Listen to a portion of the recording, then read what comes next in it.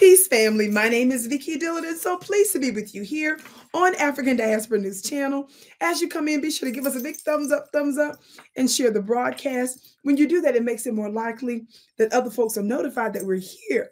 So you're helping us to be strategic to grow our alternative voice. And how many of you all know that we're your voice, a counter voice to the voice of the oppressive media apparatus? And we thank you so much for doing that. By the way, family, we have an app. Yes, you heard that right. African Diaspora News Channel has their own app.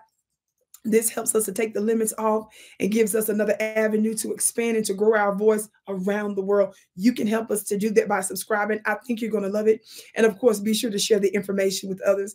Thank you so very much. Family, you all know that for some time now, I've been doing back-to-back coverage on the goings on in Chicago. Chicago is not only just a popular and famous and profound city. I think that they, in my opinion, can represent a place of Black conscious revolutionary renaissance. There are so many formidable events politically, socially, economically that have taken place there. And certainly with the migrant crisis that has been happening throughout the United States,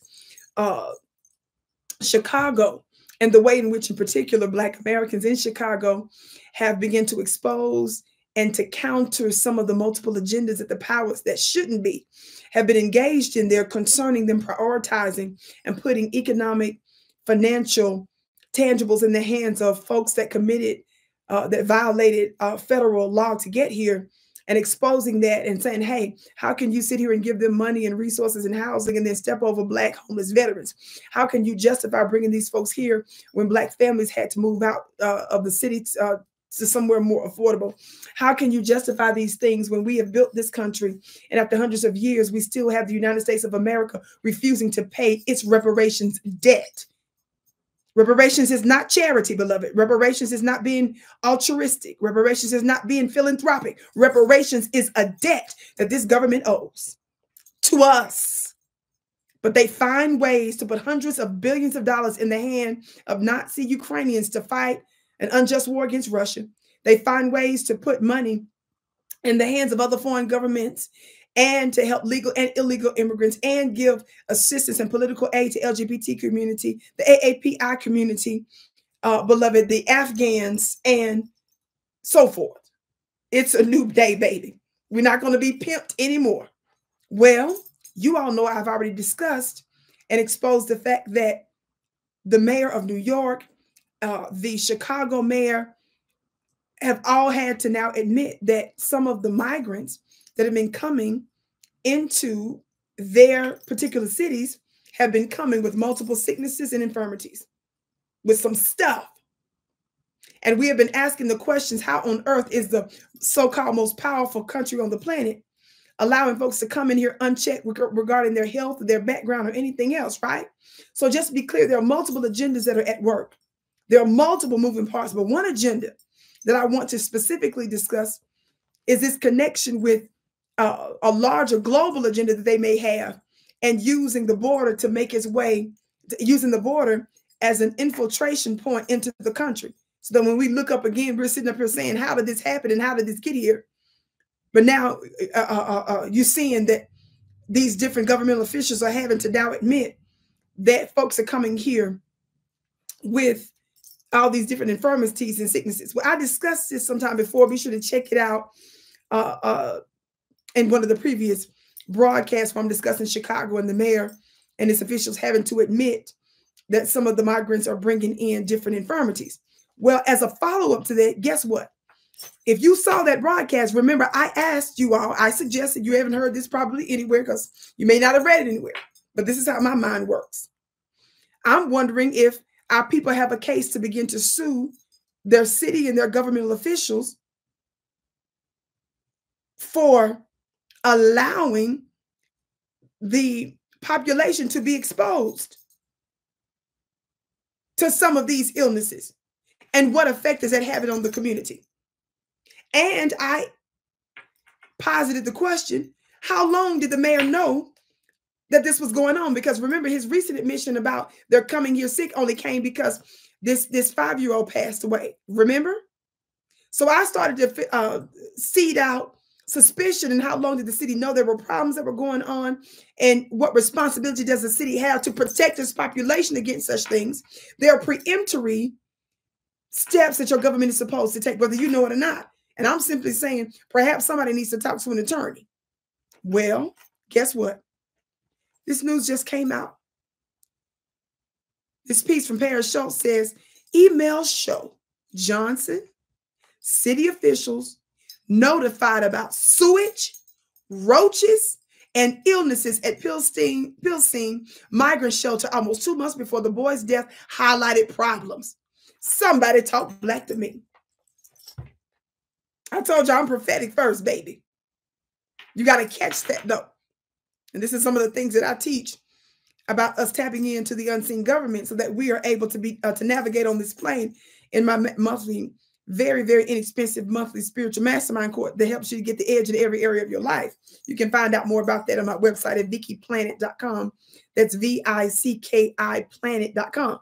Listen to what this says. I'm not going to read all of this, of course, but I want to read you just a few excerpts in relevant part, right?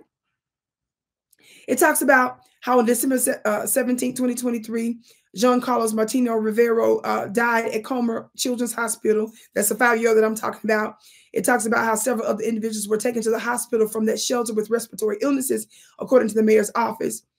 It discusses all types of other things surrounding that, and what the Cook County Medical Examiner's Office said there had been no determination made about his death or other illnesses at the shelter tied to unsanitary conditions. They're doing a lot of speculative talk and giving some just basic information, but I want you to listen to this.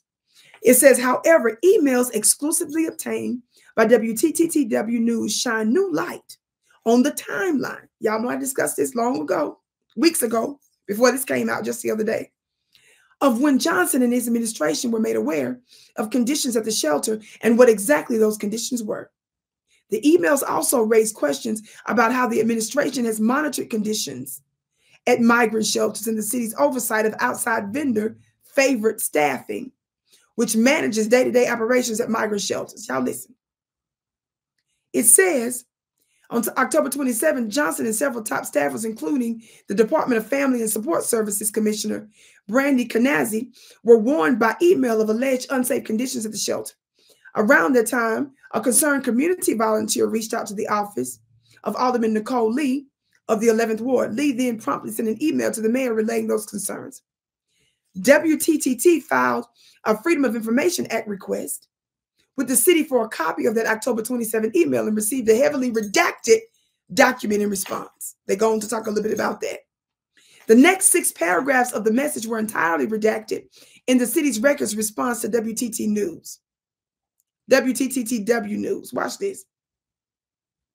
It says, but a nonprofit government accountability organization called the Foyer Bakery shared with WTTW News an unredacted version they say they obtained.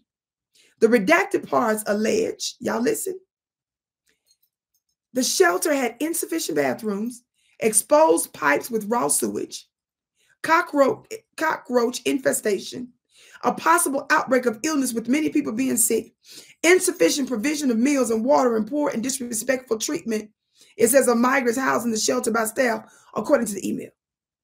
Now, this is not to just say that these migrants deserve any old kind of treatment.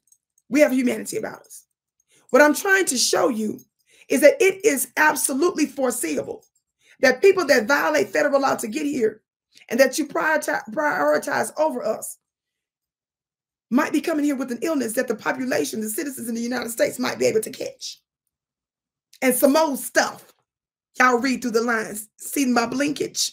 Read through the lines of what I'm talking about. And the fact, the environment in which you put them in could possibly expedite the spread of it into the population,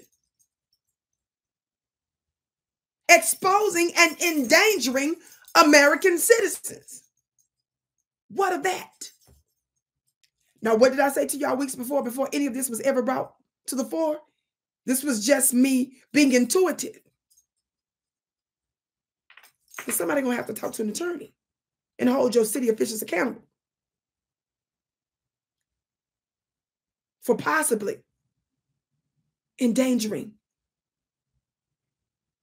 Chicago citizens. This is problematic for more reasons than I can say in this short period of time. I can't wait to hear what you have to say about it below. My name is Vicki Dillard, your sister with the curly braids. Thank you so much for tuning into African Diaspora News Channel. Be sure to share the broadcast and let everybody know that your sister with the curly braids, Vicki Dillard, is on. Thank you so very much.